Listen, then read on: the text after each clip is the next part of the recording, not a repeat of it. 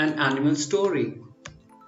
Once upon a time, in a lush and verdant forest, there lived two animals, a majestic lion named Leo and a clever fox named Felix. Leo, the king of the forest, was proud and powerful. He had a thick mane of golden fur and a roar that could shake the very trees. He ruled over the other animals with an iron paw, but was also just and fair. Felix, on the other hand, was small and nimble. He had a bushy tail and a sharp wit. He was known for being clever and resourceful, and often used his cunning to outsmart the larger animals. One day, a terrible drought struck the forest. The rivers and streams dried up, and the trees withered and died.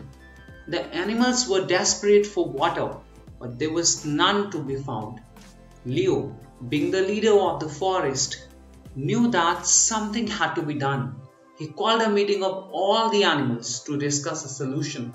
Felix, being the clever one, suggested that they dig a well to reach the underground water.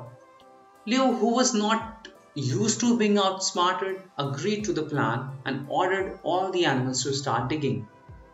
The work was hard and tiring, but they continued to dig day and night. Finally, they struck water. The well was deep and dark, but it was filled with fresh, cool water. The animals were overjoyed and celebrated with a feast. Leo realized that he had been wrong to underestimate Felix.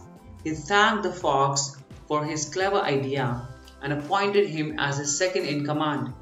From that day on, Leo and Felix worked together to lead the forest and its animals through times of hardship and abundance. They became the best of friends, and their friendship was an inspiration to all the other animals in the forest.